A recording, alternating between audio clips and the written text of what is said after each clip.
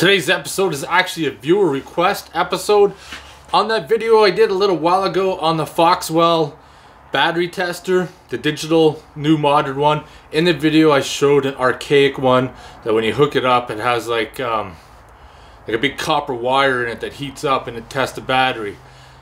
And there was a discussion that some people actually prefer the old archaic one over the new one because the old one will tell you that the battery is bad, where the new digital ones are misleading.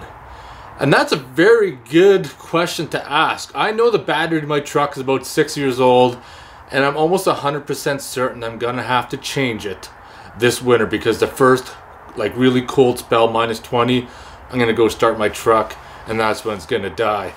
So in this video, let's hook them both back up to the battery and see what each one says. Let's get started. So in case for some people that haven't watched that video, here's the two testers right here. Here's the new modern tester. I really like it.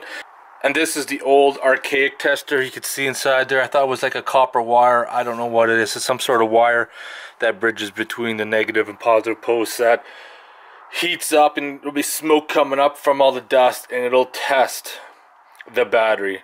It'll tell you bad, weak, or good. So let's hook this up to my truck.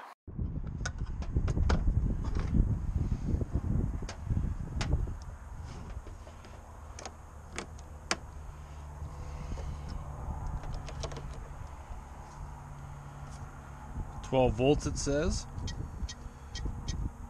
See, it only can't go half numbers. And it's 850 cold cranking amps. So,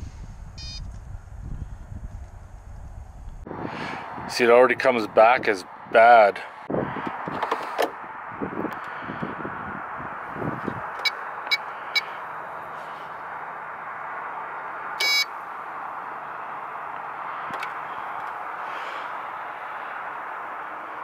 First it said bad, now it's just saying weak.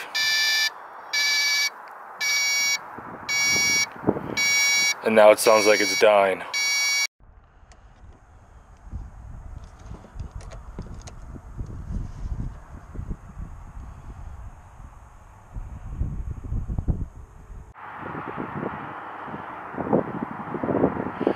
Now this says good, 12.09. But see, it measured 532 cold cranking amps when it's rated for 850.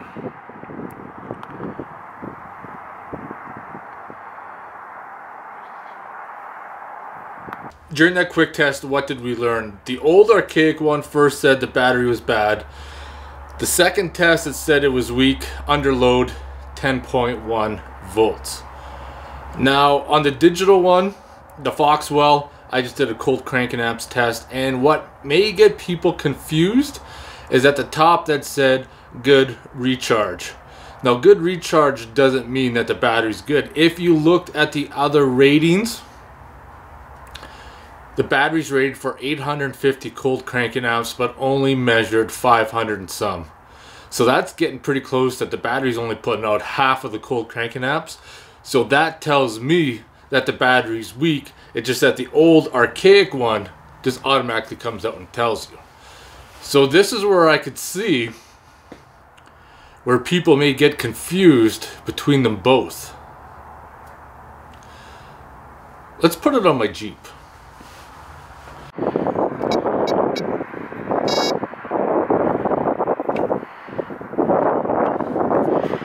That's saying bad too.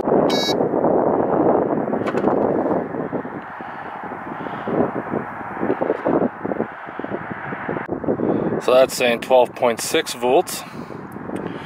The meter's saying 11.69.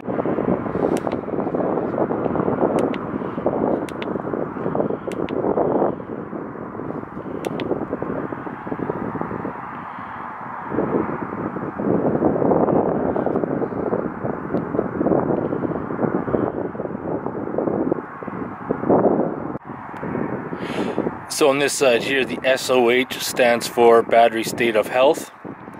It's at 45%. State of charge, 33%. What did we learn using both testers on both vehicles? The state of health of the battery And the F-150 is at 53%.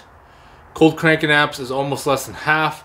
The Jeep, however, the battery is actually weaker.